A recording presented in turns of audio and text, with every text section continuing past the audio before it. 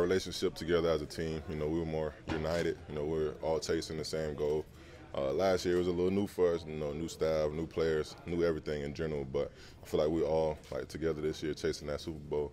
And then myself, I just been working on all aspects of my game and just in my life in general. So I just feel like I improved a lot, and I'm just ready to showcase it.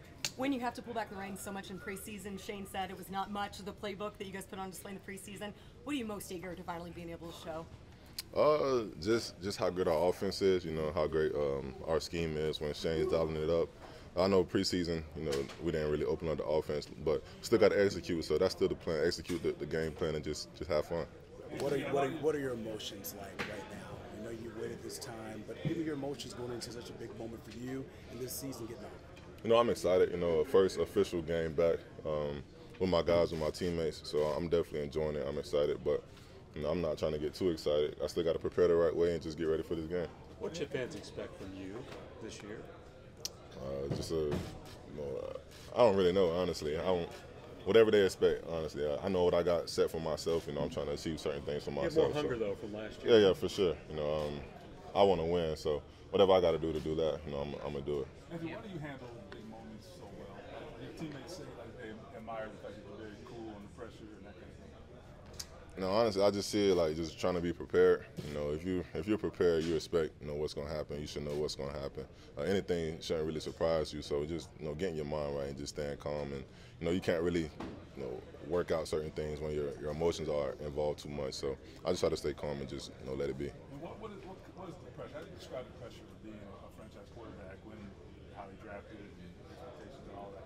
I mean, as a the franchise guy, people are expecting you to win and do great things. So, that's some pressure right there on itself. Winning, trying to win. If things don't go your way, you can't let it roll over like that. So you just got to make sure you focus and not let the outside expectations take control. What do you remember of the Houston game last year? Which one? The one you played in. I mean, almost everything, honestly, because I watched the film. I was involved in that game, so I just remember us, being on point as an offense. So that's really our game plan, this time. And then the second game we played them, pretty much the same thing. We just got to execute our offense and just play. And part of being the franchise guy is the pressure. You go downtown and you see your picture on the side of the JW Marriott. Is that still sort of kind of crazy to see you and a couple of your guys up there? Yeah, for sure. I'm not really into all the flash and glamour and stuff like that, but I definitely appreciate the support, and seeing myself on the side of a building, it's pretty cool because you're not used to seeing stuff like that. But I try not to focus too much on stuff like that and just try to do my job. How big of a moment is it for you guys, just as far as a team, to start the season at home against a division opponent? How big of an opportunity is it for you guys? It's a big one, honestly, because we're just trying to win. We got to protect home. That's the main thing. We're not trying to think about any other thing like opponent or who it is. We're just trying to win, each game and every game, and we're just trying to treat it like that, especially at home. Anthony, you talk with CJ this week? No, sir. I haven't. What's it going to be like going up against a guy like him who had such a great rookie season, you know him well, drafted together? Take us through that. It's always good to see him. Every time I see him, he was actually one of my close friends at the Elite 11 camp in high school, so it felt pretty good. Just seeing him ball out, and then also just seeing him ball out last year. I always tell him he's a dog and he's a go-getter, so it's always good to see him. But we both trying to achieve one thing, and that's win. I know it's bigger than two of you, but do you think that could be a fun rivalry over the years in the same division? Oh yeah, for sure. He got picked 2 spots ahead of me. And he's in our division, so it's like I gotta do better than him because it's some type of tension right there. So we just gotta just ball out and just win and just not even worry about the rivalry or whatever. How much respect do you have to have for what Houston wants to do defensively? I mean, you just got to respect them in general. They have a great squad. They went and picked up some great guys, but we can't let that take away the fact that we've been preparing as well. We've been working on our stuff, so it's going to be a good game. Chris Ballard mentioned how this is a good team. You've been a quarterback. You've been around these guys for the past couple of months. How do you feel about where you guys are in this team going into the season? I feel good. Our main thing has just been prepping for this upcoming season, not just one necessary game. But I feel good about my squad. I'm loving my team, and I'm loving all the work the guys putting in. I'm just ready to get back on the field with them. Anthony, piggybacking on what Holder asked you about guys admire how you lock in and approach situations.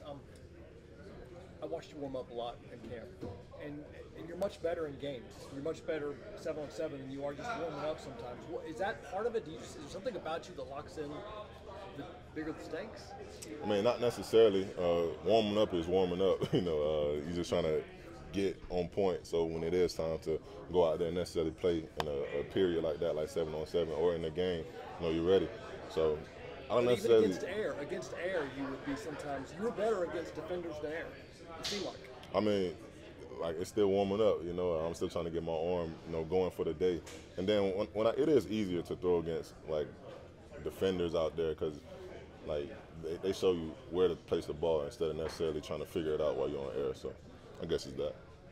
It's obviously a serious situation for your friend Ricky Pierce all over the weekend. Have you had a chance to talk with him? Yeah, for sure. After I heard about it, I texted him. Obviously, he was dealing with what he was dealing with, so he didn't respond that next day.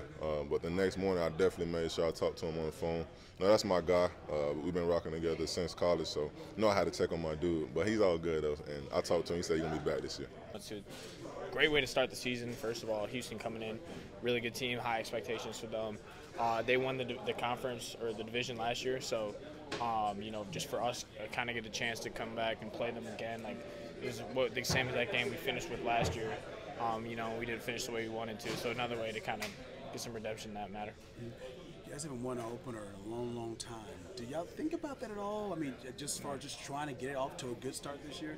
No, we don't. We don't necessarily think about that. I mean, I guess the first I heard of that is right now, and I think from the last year, you guys are the ones that remind us every year. So, it's definitely super important to have a good start and win the first game. So it is important in that matter, but the past is the past, and it's a fresh year. We're coming out here trying to win the game because we want to start 1-0 as our team, 2024 Colts. Yeah. How much are you looking forward to playing with the guy over to your right in AR and just having him out, ready to go this upcoming season? It's going to be awesome. It's going to be fun. He's super talented, super exciting quarterback. You can just even looking back, like we've been watching some of the film, and like when we played Houston last year, like it's just he was making plays out there. So it'll be fun to play with him. He's a guy who can make all the throws, can make us better as receivers, and just as an offense in a whole.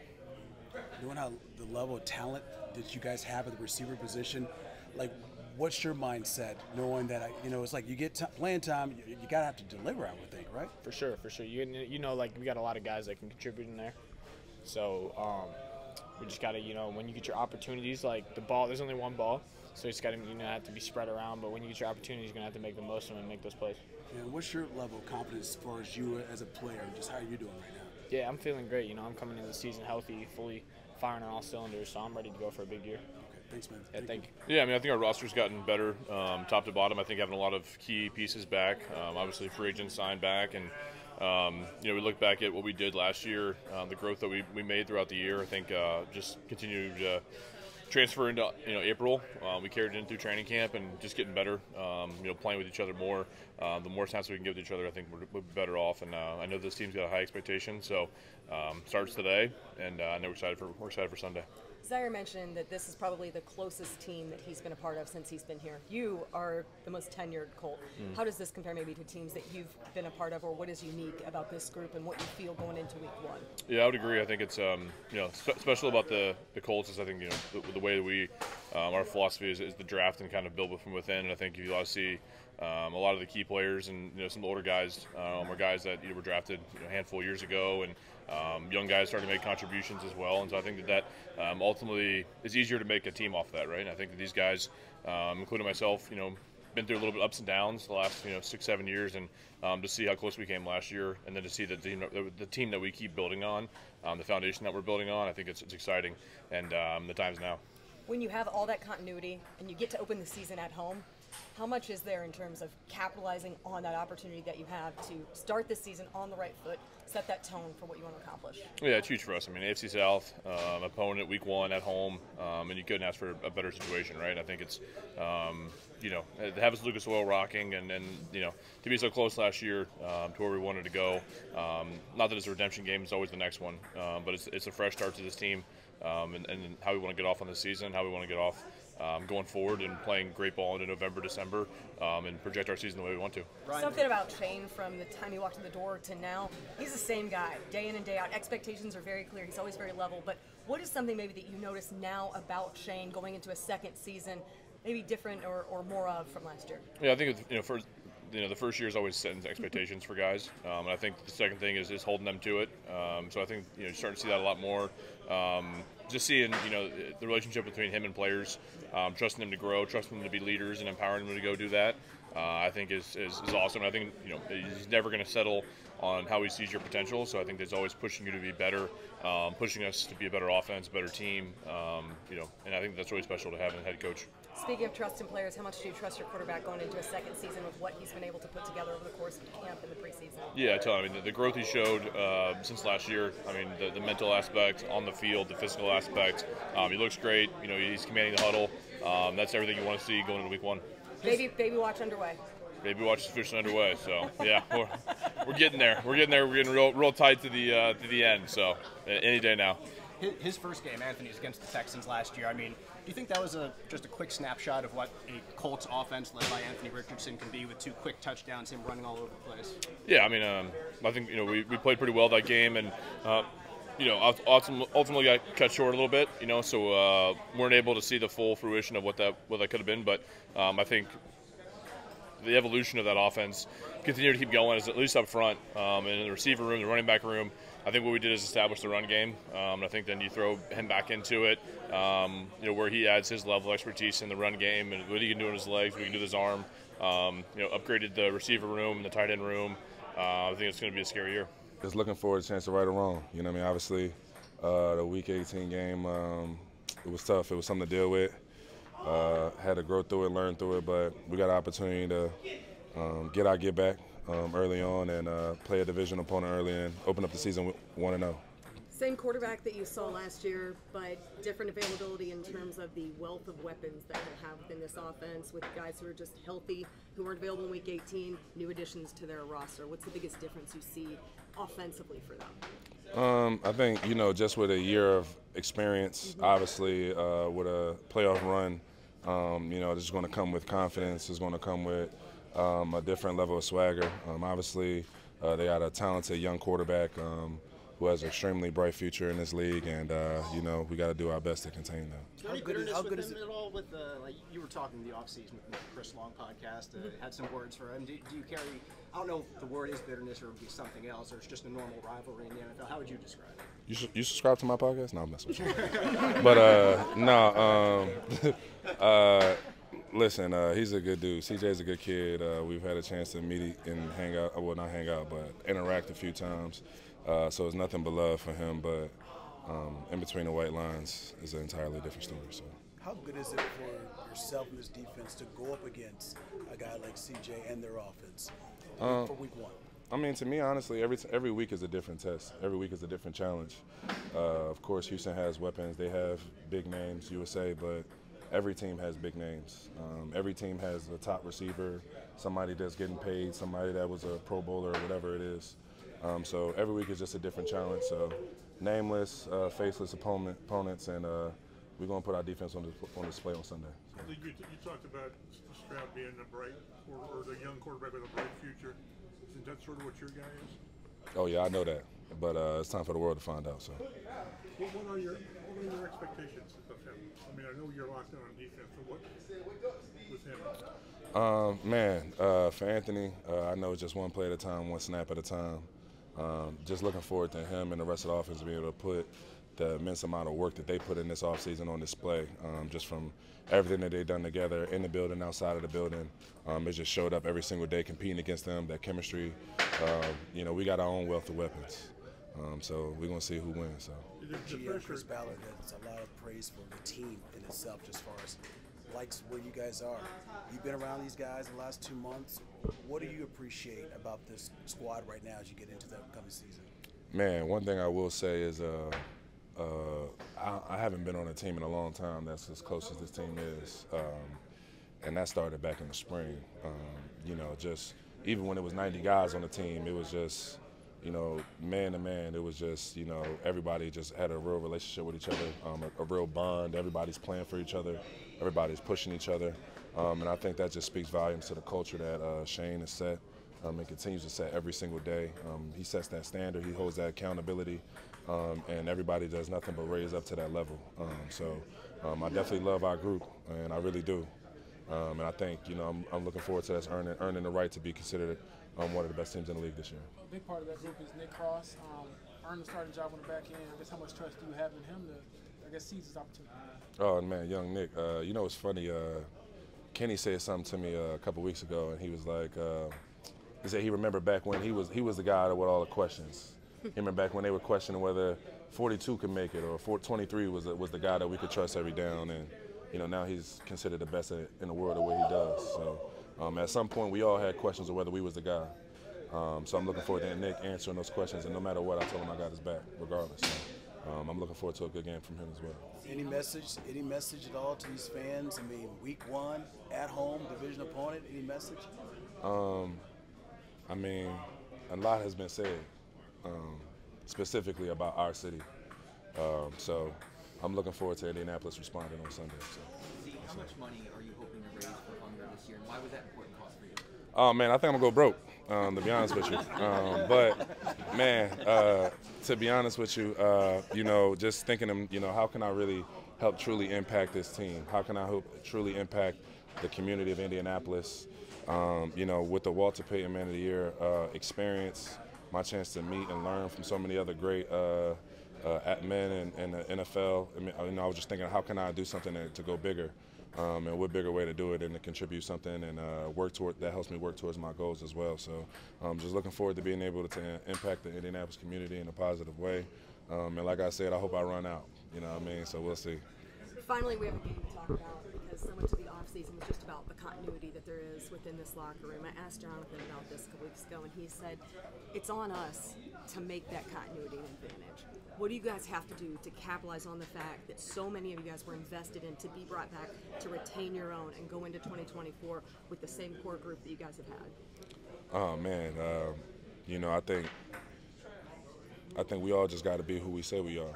You know, everybody's coming in with a name. Everybody's coming in with expectations. Everybody's coming in with a reputation. But in this league, you are what you put on tape. So go out there and be who you said you was going to be. Go out here and be who everybody expects you to be, who the team needs you to be. And I know if we all do that, we'll come out victorious. Will Josh Downs be up for practice? He will not practice today. Is his status still up? Yeah, we'll see. He's progressing really well, though. I'll say that. What do you see from A.D. Mitchell just in his time filling in that slot role so far? Yeah, he's done a hell of a job for us. Obviously, getting him in the draft, great get by Chris, getting him in the draft. But we talked about early, that one-on-one explosiveness that he brings is big for our football team. So he's done a nice job there. And like I said, we can put our guys wherever, you know, in the slot, outside. We move those guys around by game plan. So we're excited to have him, though. Will Dallas Flowers practice too? Yes. Shane, in what way is Anthony a more advanced quarterback going into the openers than he was last year this time? I think going through the process of a full off season, you know, obviously rookie year, you got a lot of things going on, but knowing how it works, the operation within a season, going into week 1, we were just talking about in the QB room, just how much goes into it week in and week out with game planning and repetition and walkthroughs and practice and all the preparation that goes into it. It's a big deal. So I feel really excited for him going into this thing. He's attacked it the right way. So really looking forward to him on Sunday. Shane, how much uncertainty is still there with the kickoff? Yeah, I don't. Well, we're going to find out on Sunday. I'll say that. So we'll see. Our guys are ready. I'm sure Houston guys are ready. But obviously there'll be some unknowns going into Sunday for sure. Do you see a ton of touchback? Possibly. We'll see. How does game planning adjust with them literally being the most recent team you've played, but technically being last? Say that again. How's the game plan adjust with? So those are the most recent team you've played, but how much does game planning involve them being your most recent opponent Yeah, I mean, you try to go through the whole season, right? Obviously, the games after they played, playoff games that they played, different looks they did. I'm sure they're going to have some new stuff for us, offensively and defensively, just like we'll have some new stuff. Like I said, we got to adjust those things on the sideline quickly, but we got to put our guys in position to go make plays for sure. Shane, you would feel a lot better feel on Matt Gay, his availability? He won't practice today, but we'll see how the week progresses. Is today normally a kicking day for him? Correct, yeah. Shane, how big of an opportunity is it for your team to start the season off at home, in front of your fans, against the division opponent? It's huge. To get a week 1 game at home, division opponent, like you said, is huge. You want to win division games. You want to win a division championship. It starts in the division, and we got one at home right off the bat. So it'll be a heck of a challenge. It's a good football team we're playing, but I know our guys will be geared up and ready to roll on Sunday. Did Matt get hurt last week? It happened after Cincinnati, weekend after Cincinnati. Yeah. Shane, in a game like this where your secondary's inexperienced, how much do you lean on that D-line, knowing how much you guys invested? You lean on them a lot. Obviously, it starts up front on both sides of the football, but we got to get those guys rushing the quarterback. Obviously, C.J. Stroud's a hell of a football player. We got to get pressure on them for sure. But I feel good about our corners. I feel good about the safeties. Those guys are going to go compete and go make plays. And if we get the rush there and we got tight coverage, it's going to help on the back end for sure. What has Leatu shown you over the last couple months that tells you he's ready for the moment Sunday? I think the way he's prepared, the way he came in pro ready, the way he's worked, the way he goes about his business. He's in early. He's here late. He works after practice. He's always in the defensive line room watching film. So you want that in a young player, that preparation piece. So I'm really looking forward to him on Sunday as well. Shane, that first game against Texans last year when Anthony played, it was maybe when he looked his most efficient in those first couple games. What do you think it was about, his approach or what you guys were able to scheme up for him that enabled him to look so good? You go into every game plan, wanting success week in and week out. And obviously he was playing really well in that game. He did a lot of good things. So we want that to carry over, obviously, into this season and just week by week progressively get better week in and week out, and that's the goal that we want to get done. Early that season going in, you were new, your scheme was new and all that, and the quarterback. So you had some element of surprise maybe against opponents. Do you lose a lot of that now? Seeing that Anthony didn't play that much, I don't know. Maybe it's a stupid question. No, we'll see. Obviously, we have our system. But obviously you want to add wrinkles to it, and I'm not going to dive into a whole bunch of scheme stuff, as you guys know. But we're excited for the challenge for sure. See, Zaire is going to be donating $40 for every tackle he makes this year. I don't know if you saw that. I did not. There you go. That's awesome. What do you guys say about this man? He is character. Huge character. We preach character. Number one, preparation, consistency, and being relentless, and that's the character that he has. He's always out in the community, doing things for the community, helping out. And he's a leader on our football team. He's got that C on his chest for a reason. So that's a big-time deal for him for sure. How different is this with a healthy and happy JT early in the season for you? It's awesome. He's a hell of a runner. We know that. And so to get him week 1 rolling, off-season program, training camp, what he's able to do for a football team this year is going to be huge. How much does facing Diggs, Collins, Dell give you a good barometer of where this defense back is? Yeah, it's a good question. They're talented on the outside. You just hit all 3 of those guys. And obviously they added Joe Mixon as well and Schultz, the tight end. So they got a lot of weapons. So it's going to be a hell of a challenge for us week 1. But one we're looking forward to because those guys can run. They can come in and out of breaks. We got to be all over it, film study, what they're doing formationally, and we go from there. Shane, with Matt, is there any worries long term? I know. And just to clarify that, he has a hernia. So that's where it's at. But I don't see it long term, no. Kicking leg hernia? I'm not going to get into the details on that one. Do you have surgery? I'm not going to go into details on that. Hey, one last thing, just C.J. Stroud. Obviously, I know you study the other team's offense, but just when you watch him just on a surface level, what's the thing that sticks out? I think the way he sees the game. The best quarterbacks around the league have just a great feel, and the way he progresses through his reads and gets the ball out quick, it's pretty impressive. And the way he moves in the pocket, he looks to stay in, move around, boom, and make these big-time throws down the field or the checkdowns. So, like I said, it'll be a heck of a challenge. He's a really good player. They got a lot of guys, a lot of skilled guys on offense, but I know our guys will be ready. Nick Cross is the other starting safety. I guess what he was earning that job. I think it was the consistency through camp. You know, he made a lot of plays for us, which was exciting to see. So I'm looking forward to his opportunity to go make some plays on Sunday. Shane, you talked about Alec having one of the best training camps that you've seen from him. What is his potential this year? I think his potential's high. He made a lot of plays in training camp. We got to carry that over in the season. And he's got speed. He can run. He made contested catches all through training camp, and we need those to show up on Sunday for sure.